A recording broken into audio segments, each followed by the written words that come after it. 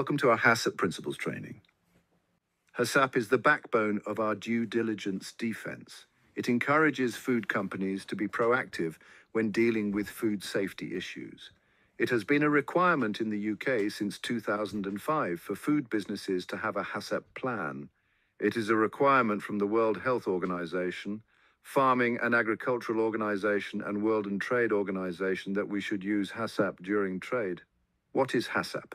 Hazard Analysis and Critical Control Point, or HACCP, is a globally accepted method for lowering the possibility of food safety risks. It is a progressive method of identifying hazards in food production and putting control measures in place to prevent, eliminate, or reduce these hazards to an acceptable level. It is a systematic preventative approach for food safety from biological, chemical, physical, and allergenic hazards in production processes, from raw material, production, procurement, and handling to manufacturing, distribution, and consumption of the finished product. Let's analyze what each of the words in HACCP mean. A hazard is something that has the potential to cause harm. Analysis means to examine something. Critical means there is a specific limit for a variable. It is an important way that after this critical step, we would not be able to rectify it. Control is the measures you put in place to control hazards. Point looks at what is temporal through time or a spot geographically. The key definitions are crucial for understanding HACCP. Hazard something with the potential to cause harm, whether it be microbial, physical, chemical, or allergenic agents. Risk. The likelihood that a hazard may occur. This is usually expressed as the likelihood of the consequences occurring. Control measure. Any action or activity that can be used to prevent or eliminate a food safety hazard or reduce it to an acceptable level.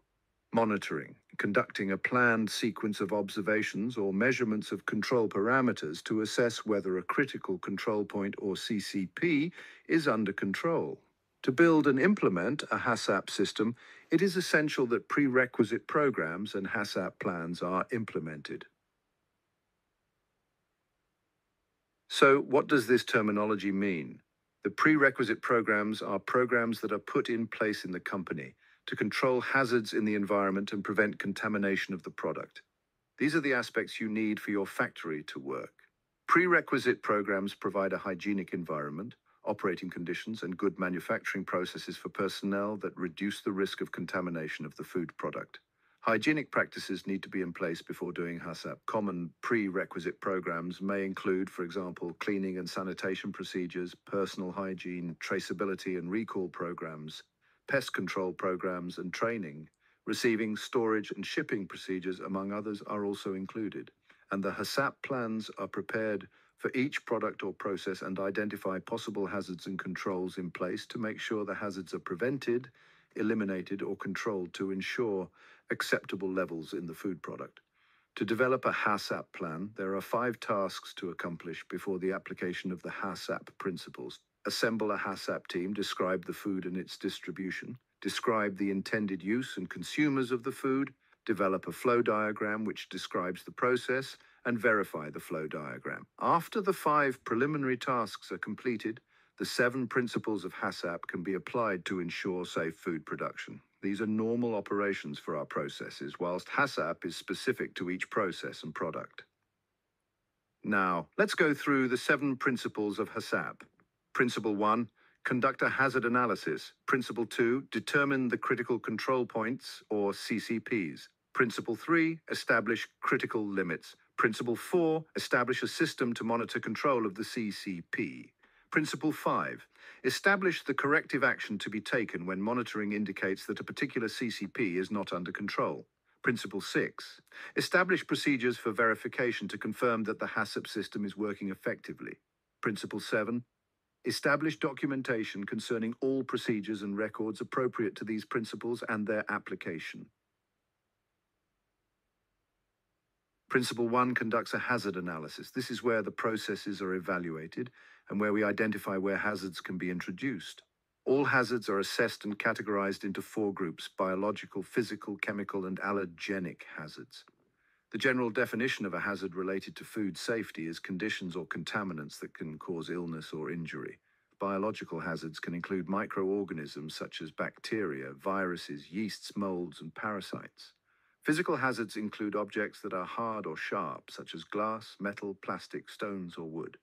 Physical hazards can lead to injuries such as choking, cuts, or broken teeth. Chemical hazards vary in the aspect of production they are related to. Some potential chemical hazards are the improper use of pesticides, chemicals used on processing equipment such as sanitizers, or maintenance chemicals. Finally, allergens are mainly associated with the raw materials in your production. Are they correctly segregated? In this step, you will need to make sure that you have the expertise to make an accurate evaluation of the hazards. The hazard identification is done in 2 steps. First, the identification of hazards, then an evaluation of the hazard. The hazard evaluation is a determination of the degree of risk to the user from the identified hazard. Once the hazard is identified and evaluated, the team must identify all the hazards, decide which hazards need to be either eliminated or reduced to acceptable levels, consider the risks, assess the likelihood of either the survival or the multiplication of any microbiological hazards, assess the possible production or persistence in the food of toxins, chemical or physical hazards, and decide what control measures can be applied for each hazard. A control point is a step in a process at which control can be applied, but where loss of control would not result in a risk to health. A critical control point is a step in the process where it is essential to prevent or eliminate a food safety hazard or reduce it to an acceptable level. Steps where there are significant hazards that are critical. If not controlled, they could make the final product unsafe and cause harm to the consumer. Steps that are not critical, that is, control points, are still important and require control. Critical steps need extra control through the HACCP system. No further step in the process will control the hazard. The team must identify critical control points. These are points where the hazard must be controlled or it will present a risk to the end user. Principle 2 is to determine the critical control points, or CCPs. Our critical control point is defined as a step at which control can be applied and is essential to prevent or eliminate a food safety hazard or reduce it to an acceptable level. For each critical control point, you will need to identify the preventive measure.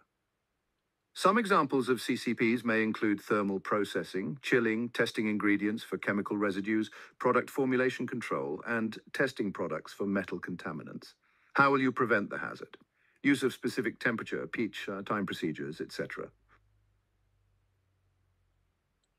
Setting the critical limits is the third principle.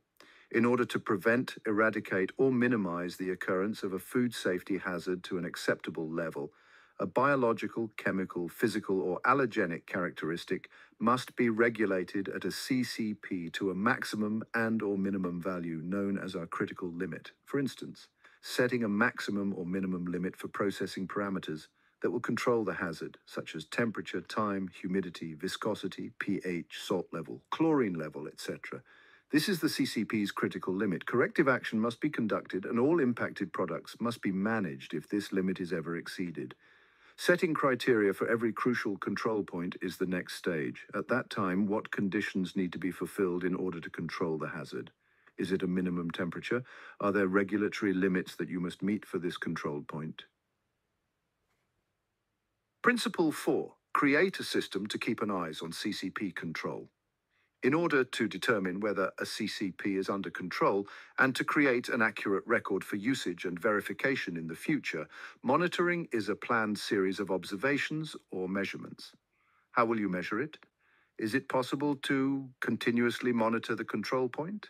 If not, how frequently must the measurements be made to demonstrate that the process is under control? The efficiency of a program depends on the monitoring that occurs at the crucial control points. The monitoring program will consist of physical measurements or observations that can be made in a timely manner to provide the information in a time frame that allows you to take action and control product if an out-of-control situation occurs. Establishing the corrective actions to be implemented during monitoring is principle number 5. This would suggest that the specific CCP is out of control. The goal of the HACCP system is to detect health risks and develop plans to stop, get rid of, or lessen them. However, when there is a departure from recognized critical limits, there may be deviations from established processes. Since this will be detected in advance for each CCP, corrective actions are required. The action must ensure that the cause of non-compliance is identified and corrected. The action or acts taken serve two functions: to control any non-conforming product that results from the loss of control, to decide how to dispose of a non-compliant product, ensure that no single safe product is issued, and document the corrective steps that have been made. By determining the corrective action before an out-of-control situation arises, you are ready to act promptly if and when it does, which will eliminate the source and stop the issue from happening again. In order to verify that the HACCP system is functioning as intended, Principle 6 establishes procedures for verification. Once a plan has been established, it is necessary to ensure that it is effective in preventing the hazards that have been identified. An effective HACCP system necessitates minimal end product testing, and it is also necessary to periodically verify that the controls are functioning as intended. You will decide what records are required to demonstrate that the critical limits have been met and the HACCP system is in control, address regulatory requirements, and include records from the system's development and operation. Principle 7 established documentation regarding all procedures and records appropriate to these principles and their application. There are a number of advantages to implementing the HACCP program, such as the fact that it is the most effective way to ensure food safety, reduces or eliminates the risk of producing unsafe products, increases customer satisfaction. Targets critical areas of processing, is cost-effective, integrates well with existing quality assurance programs, and enhances the food inspection process. For instance, the HACCP team has planned verification procedures, monitoring validation records, and daily production records. Congratulations! Our HACCP Principles training is now complete. Thank you. If you liked our video, please like and subscribe to our channel so you can see our future additions to this series. If you have any further questions, please do not hesitate to contact us. We are happy to help with any queries you may have. Please like and subscribe to support our channel. With your help, we would like to continue to create videos that you can enjoy and use to help you understand the food industry. Follow us on our Instagram, YouTube, TikTok, and Facebook to learn more about the food industry. Email us at foodforwardconsultancy@gmail.com if you would like to use our services. Thank you again and have a pleasant day.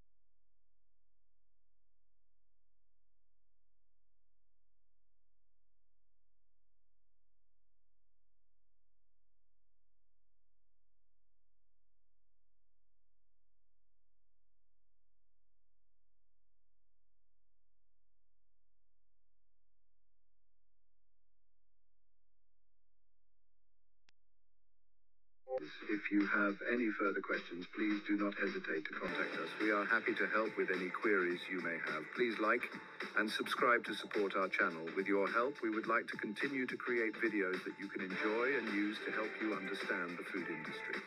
Follow us on our Instagram, YouTube, TikTok, and Facebook to learn more about the food industry. Email us at foodforwardconsultancy@gmail.com if you would like to use our services. Thank you again and have a pleasant day.